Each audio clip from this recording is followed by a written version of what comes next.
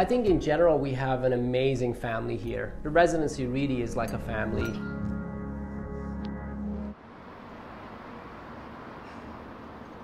I remember when I was first looking into residency program, and one of the things that they always harped upon was the wide variety of patient cases that they see here. Things that we haven't seen before, or we usually just read in textbooks, are actually seen here, and we're actually managing those patients ourselves. So that gives you a wide variety of different type of medical complaints that you're able to learn and grow from. I was lucky enough to be recruited as faculty here in the program about 8 years ago now.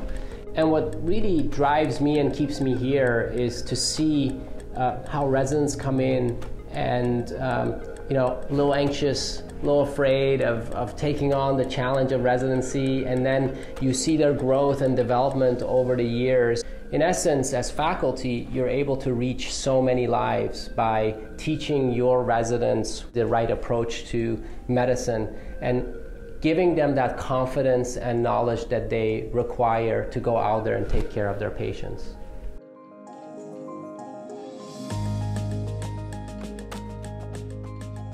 Within even the first few months of my residency here, I've already had a chance to do a lot of hands-on procedures and things in the hospital as well as clinic. That has included things like paracentesis bedside. I've had the opportunity to do ultrasounds, not only in prenatal visits, but I've had the chance to look at cardiac issues and heart failure with bedside ultrasounds in the hospital, inpatient setting, just within the first few months. So I look forward to doing so much more in the coming year.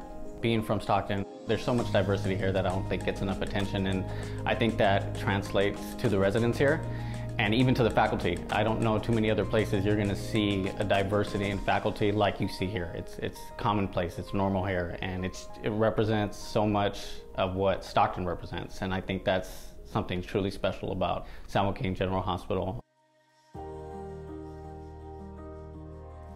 So some of the unique cases that we see here and that have kind of kept me excited about medicine is we just had recently disseminated cocci. We had cytokine storm secondary to Hodgkin's lymphoma that hasn't been treated for 4 years.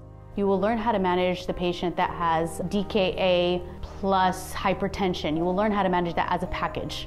And I think opportunity to help residents realize that as a family medicine physician, you can practice outpatient medicine, but you are equipped to practice inpatient medicine as well as urgent care medicine, and it really is a wide scope of practice that you can do once you graduate.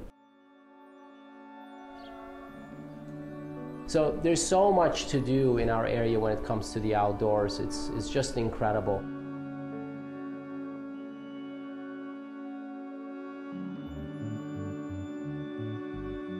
The staff in the clinics and the residents, we really hang out. And if you're into the outdoors, and I think it's a great way to recharge, especially when you're in residency and here as faculty, that's the way I love to recharge, is to be outdoors.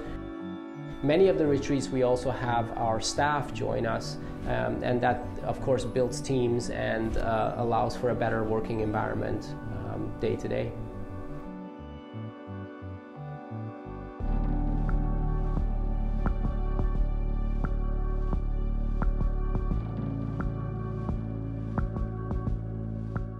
We actually have been doing residency training since 1972 at the inception of the specialty, and one of the first programs in California. So to the question of what is the applicant that we're looking for, I would answer someone that's a team player, someone that understands that we are a family here and that it takes all of us together to get the job done and care for our patients. We have 3 years together to train the best physician there is. And then you see them on the podium, right? Giving their farewell speech, and really that's what keeps me here, because I see the growth and development of an excellent physician. As faculty, you're able to reach so many lives by teaching your residents what is the right approach to medicine and giving them that confidence and knowledge that they require to go out there and take care of their patients.